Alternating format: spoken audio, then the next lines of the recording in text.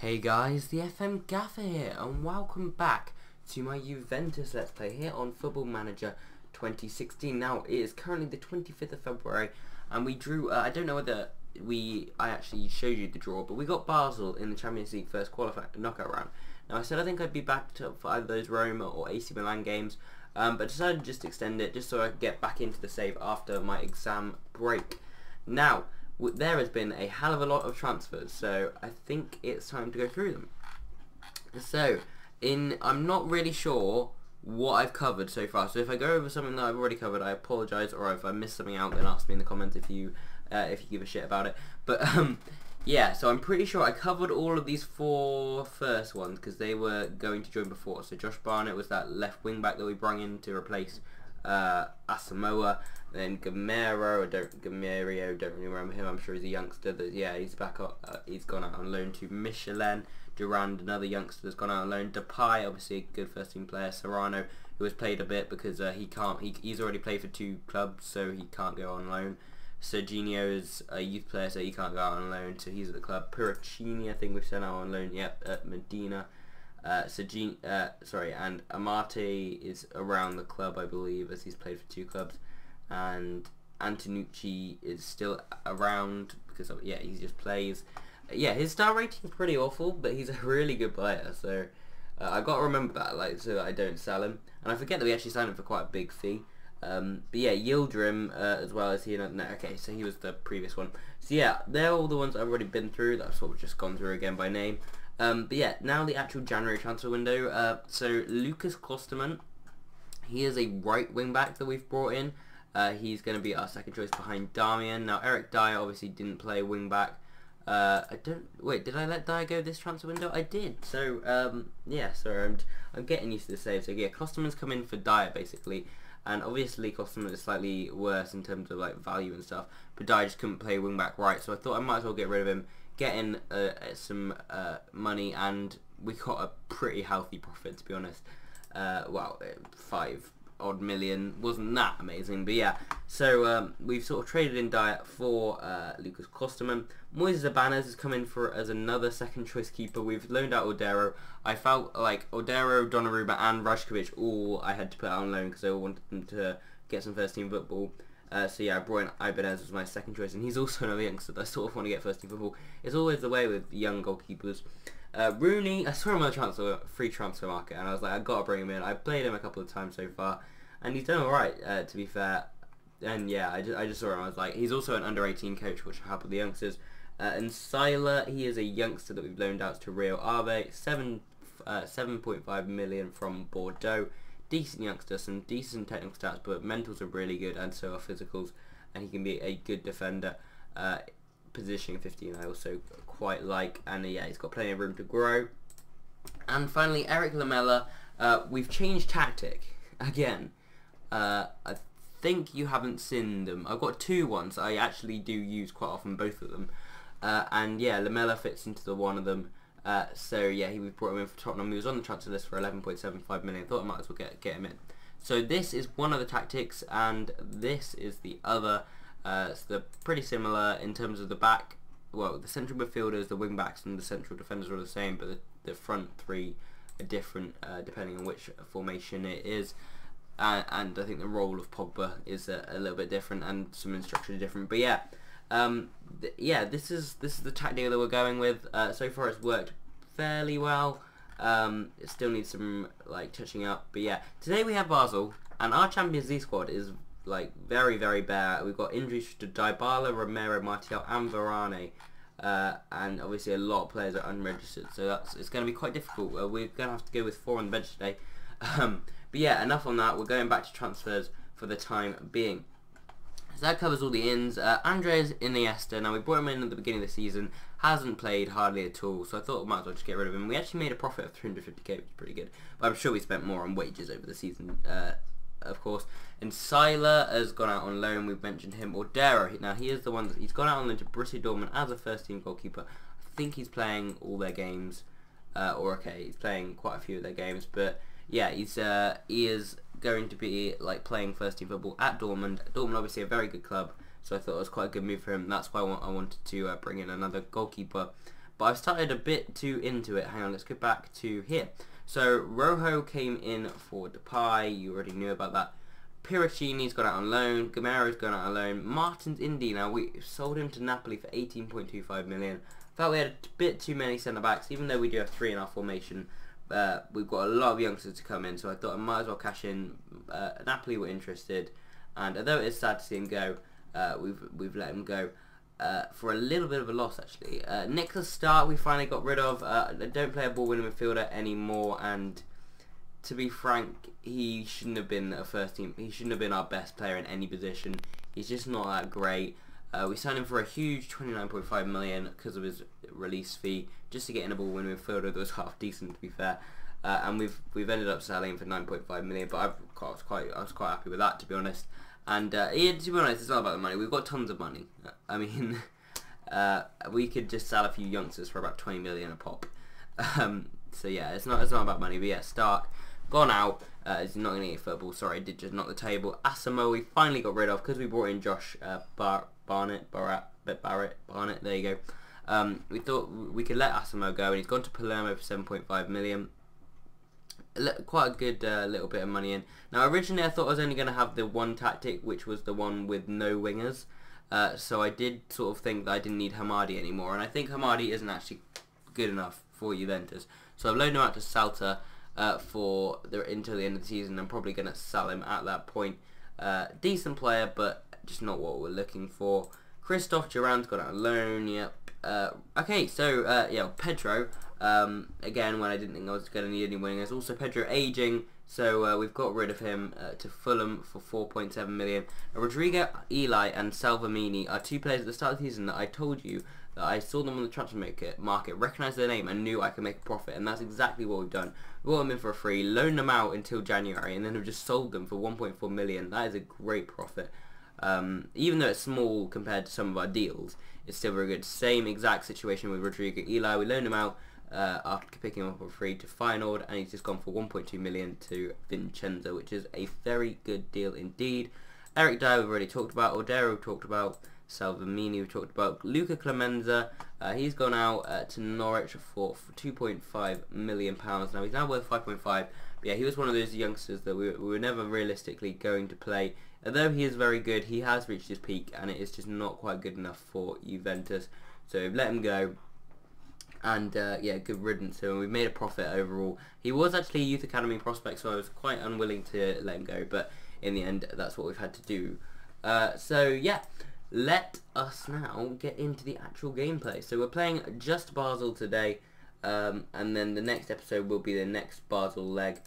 See if we can finally do well, get through in the Champions League, where we've deserved to before and we haven't actually managed to get through. We're going to go with this tactic today, which is the I don't know what you'd call it. Hang on, I'm just going to create a new tactic and see what Football Manager calls this. So it is wingback and what would Football Manager calls it? Oh shit. They would call it a 5-2-3 wingback wide. So that's what we're playing today. Let's just do a quick pick. Oh god, it's just got rid of all my changes. No, actually, no, I'm going to leave Darmian in. Wait, no. I think I just stuck with the quick pick, actually. Oh no, I might have moved him. No? Did I? I don't know. Oh yeah. Okay, so yeah, this is what we did. We put Bielik in midfield. So yeah, this is the team today. We've got Courtois in goal, Murillo, Zuma and Chiellini across back 3, Darmian and Gaia as wing backs, Bielik and Pogba as centre mids, Lamela on the right, Bale on the left, and Barbosa up front. Usually these guys are wingers on attack, but with Lamela I've put him inside forward, same with Barbosa. So let's summon the team finally and get into this Champions League first knockout round, first leg in Switzerland. Borussia Dortmund playing Real Madrid. That's quite a cool tie, I guess. Let's say go out and carry on your... Ooh, didn't actually mean to press no pressure, but okay, it's worked out. I mean, none of them seem to react badly to it. So yeah, let's Basel should be a beatable team. I'm quite surprised that they managed to get to this stage. So we should be looking at an easy win over 2 legs here. And Barbosa loses out there. Zuma, Pogba out to Lamela. Can we create a chance early on? Barbosa hits the shot and it's just wide. Not a bad effort at all. And we already show signs of intent here in Switzerland. Pogba now. finds Gaia. Gaia into Bale. Bale hits the shot, and I think that hit the bar. Vacic with the save onto the bar. Lamela now with the corner. El Neni gets it to Barbosa. To Bielik. To Darmian. To Murillo. Oh, Xhaka gets it clear. And Juventus so unlucky. They're almost taking the lead. Chiellini. Why did I say Juventus? I should have probably said like us or something. I don't know. I'm a bit out of it. I'm still a bit ill. You might have heard from. You might have seen a Euro 2016 episode, which probably when this comes out will be about 2 months ago. But I'm recording this around the same time, so I am still a little bit ill. But Pogba gets it to Bale, to Barbosa. Barbosa's up the line. Barbosa, Lamela gives us the lead in Basel. Eric Lamela with his first goal for the club. Nice play down the left from Bale and Barbosa. Finds Lamela, who gets the goal. And it's good to get an early foothold. I've realised that I never went through any of the fixtures, which I will do after this game, if I remember. I just realised that I'm recording. God, I'm such an idiot. It's just a lot to go through in these episodes because I keep coming back to this save after like long breaks. It's very hard to keep getting used to it, but hopefully now I will be playing it a little bit more, and I keep coming back to it because it's such a good save. Like, I could have quite easily given up on the save, considering we're in like our 4th year. We still haven't won the Champions League, and this should have been relatively straightforward. But I've enjoyed it so much, despite the fact that we're not like winning Champions League, because we are still winning a league. We won the league every season bar one, I believe. And we almost won it that year, despite having a horrible start. As Bale finds Barbosa. Barbosa gets fouled by Kenny Otigba, and it's a red card. Okay. I did not expect that. Okay, Basel down to 10 men. Can we capitalise straight away? Darmian. Barbosa! Oh, Vatclick gets hold of it in the end, and he will clear. Alright guys, I'm back. Sorry about the cut there, but I was just stopping to, because I got distracted by something. Anyway, and I've come back and I've pressed play, because I forgot this was a recorded game, and I've just pressed play, and then I've just realised, and we've scored. So apologies, you've missed the actual like live reaction to this, but we're going to just watch this in 3D now. We have taken a 2-0 lead, which is fantastic. I should be happy about it, but yeah, that was a bit of a mistake by me. Chiellini getting it in. I did realise about the 45th minute, but I thought I'd just get it to half-time and then just carry on from there, but then Barbosa unexpectedly scored, as you just saw. So, 2-0 half-time, really happy with that. Nice to get a goal right before half-time, although I obviously didn't think we would. And yeah, we're looking really, really comfortable and looking good going forward as well. It looks like we're being fairly clinical, which is something we have lacked in the Champions League in the past. And with 2 away goals, you can't help but think that the tie is really already over, unless Basel do something pretty special. But Chiellini finds Pogba. Barbosa. Chiellini is having to play today. That's how bad our defensive situation has got. Lamela, in terms of Champions League, I mean, in the league we're fine. We've got plenty of players, but yeah, Lamela gets in. Xhaka away. Barbosa. I assume that's the Xhaka that's just signed for Arsenal. I think he is. Yeah, he is Swiss, so that would be a like regular signing. Is it Xhaka? Xhaka? No, it's Taulant Xhaka. Never heard of him. Let's click on him just quickly. Oh, okay, no, they didn't want me to. Borussia Dortmund actually, interestingly, taking the lead against Real Madrid in the other game. Kennedy, the Chelsea youngster, getting the goal. Excuse me, I've got a cold still. Courtois claims from the corner, but Basel do get an attack there, which is a bit against the run of play. Though, you know, they're allowed to have attacks, but I would prefer it didn't happen. But here they come again, actually. Suk Hyun Jin out to Xhaka. Darmian with a really good tackle there. Barbosa loses out. Kuzmanzovic. Chiellini, Gaia. Bale, we win the ball back. Here comes Gaia again. Chiellini, Bale, nicely worked there. Can Bale get forward? He can. Inside to Pogba. Pogba finds Bielik. Great ball through, and Barbosa should have done better there. Fantastic little shot through. There was a very tight space there, and it was a good pass, but unfortunately Barbosa couldn't do anything with it. And I think it's time to make some substitutions. Barbosa's going to come off for... We've not got a lot of choice, so I'm going to just go with Paolucci, but I know he can't play complete forward, so we're just going to play him as a Trek. And Pogba is going to have to come off for Ceballos. That's quite a nice change that he can play there, yeah. So let's confirm those two changes and get on with the game. Gaia getting forward to Barbosa. Oh my god, we've got a 4-on-2 here, but they're getting back very quickly. Bielik wins the corner. But yeah, we probably should have done better with that. Looking at Basel's formation, they're playing a very narrow formation. I think we've already got to exploit the flanks on those, so there's no point in doing anything about that. I think I might just put it forward to standard just to see if we can get another goal. Paolucci going in there, Zuma, Bale with the shot, and it is over the crossbar. Chiellini now looks at Bielik, Lamela finds Ceballos finds Zuma to Lamela, well, he's lost it through, Ceballos, damn, Zuma, Bielik, Damian, Lamela finds Gaia into Ceballos out to Damian, Lamela, good, 1-2 Lamela, will he shoot? He does, and it gets blocked. Gaia still in possession though, Ceballos out to Damian, Lamela now, great ball out to Gaia, will he get it in low? Damn, it's blocked by the Basel defender. Doesn't look like we're going to actually get this third goal despite pretty much dominating the game if you look at the match stats. Let's make our final change now. Zuma's looking very tired. I'm unkeen to bring on Klosterman at centre back, but we might as well for the last couple of minutes here. I mean, I know he won't be able to play there very well at all, but I think he will just hold out. And there we go. It's pretty much the end of the match now. I think the referee will blow any minute. Suchi on the ball. Alright, looks like it's carrying on a little bit.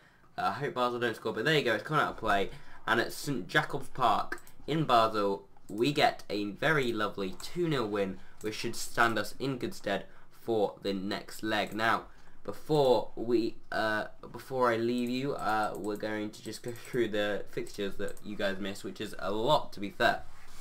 So I believe the last match was the Napoli game. Actually, I'm not sure. No, it wasn't the Napoli game. That was before the. That was after the international break.